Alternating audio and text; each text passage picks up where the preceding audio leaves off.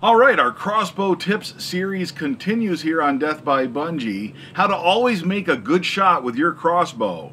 That's this episode of Death by Bunjie.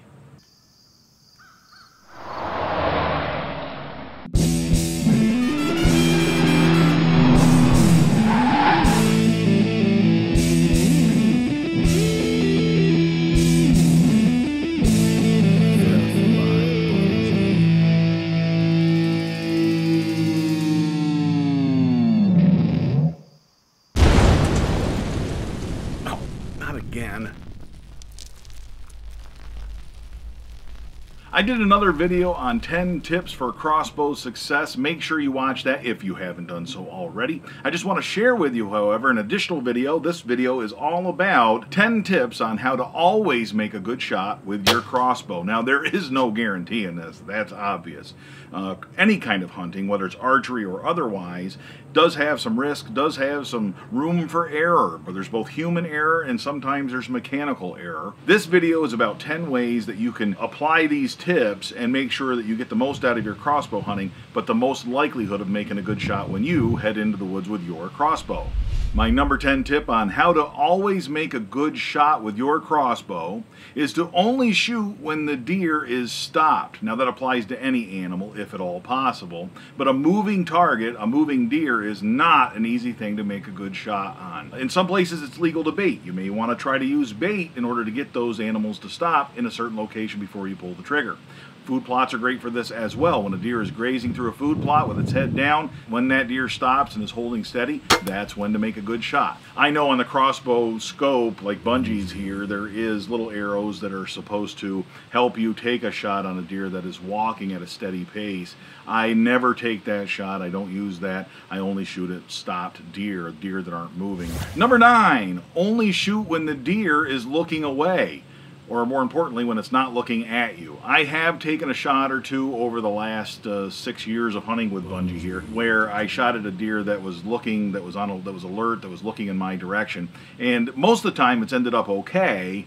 But that is one of the things that can really create a problem. Deer have incredible reflexes. They can drop like nobody's business. I showed you a hunt last year where I shot a deer and ended up hitting her in the spine because I pulled the trigger. That deer was alert. It was looking toward me. And when I pulled the trigger, that deer actually dropped about 4 inches before the arrow got there. And I don't care how fast a crossbow you have. Speed is no exception. It is no excuse for taking a bad shot. In my case, I should have waited until that deer was either looking away or went back to eating or something like that before I pulled the trigger. And that's one of my tips here for you. Only shoot at deer that are not looking directly at you.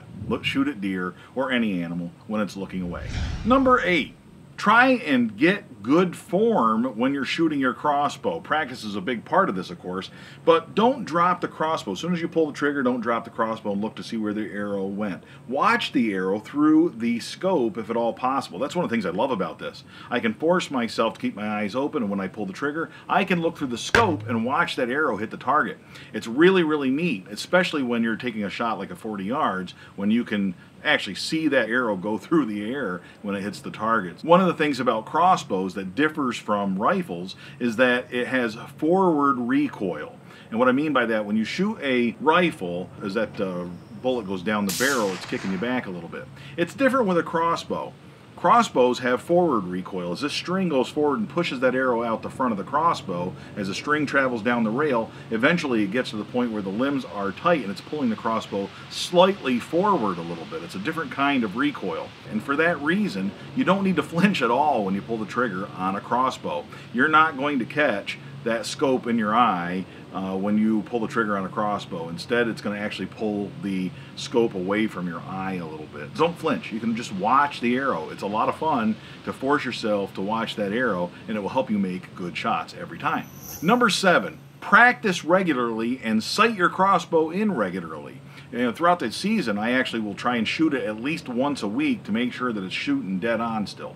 one of the things about practicing with a crossbow, obviously you don't have to spend as much time practicing with a crossbow as you do with a compound bow, a vertical bow. They're a whole different animal, and that's one of the reasons I love the crossbow, because I simply don't have time to go out there and spend the hours each week that are necessary to get good with a compound bow. Crossbow doesn't require me to do that, and that's why I love the crossbow. I'm not going to apologize for it, it's just the way it is. I love the crossbow because I don't have to do that.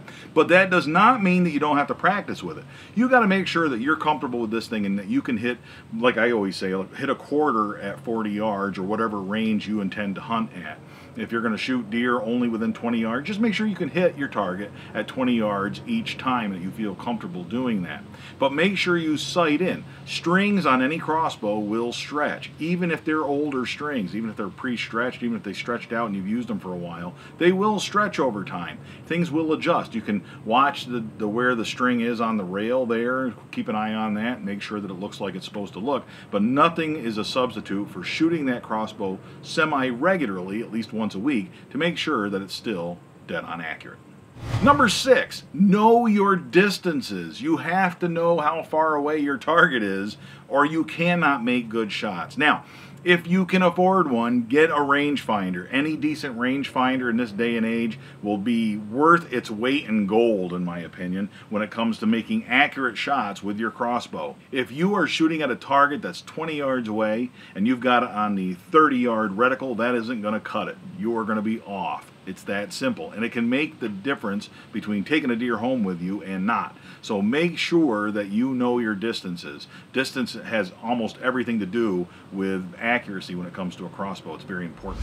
Number 5, aim small, miss small. This is one of my tips in another video I just did recently about my 10 tips for crossbow success. But accuracy is everything with a crossbow, and aim small, miss small is a big part of that. When I was a kid and I started hunting here in northeastern Pennsylvania with a rifle, everybody, when I went to my hunter safety class, the common wisdom was, the common statement was, you just aim at the deer's shoulder. You want to shoot the deer in the shoulder. That isn't going to cut it with archery equipment. You have to be not aiming at a particular body part like the shoulder. I'm aiming at the little fold behind the shoulder. It's basically right above their elbow where there's a little triangle there and I can see it, and I try to look for that every time I pull the trigger. You're aiming for a little spot on that deer, and that's the spot you're going to hit. Make sure that that's what you're doing. Don't just move the crossbow around there, get it close and pull the trigger. You want to be aiming for that specific spot. Once that deer is stopped and in position, you'll see the spot you're looking for, and then that is what you're going to aim at. Aim small, miss small.